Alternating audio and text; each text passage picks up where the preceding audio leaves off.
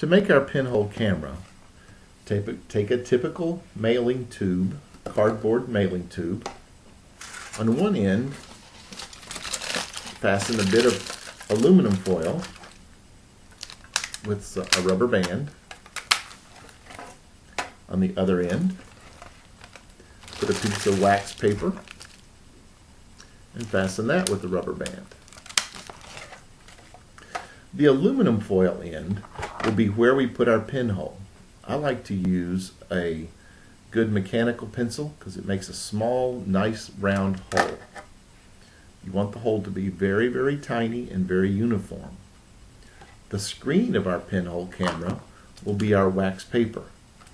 When we point this up to the sun, we'll see an image of the sun right here on our wax paper.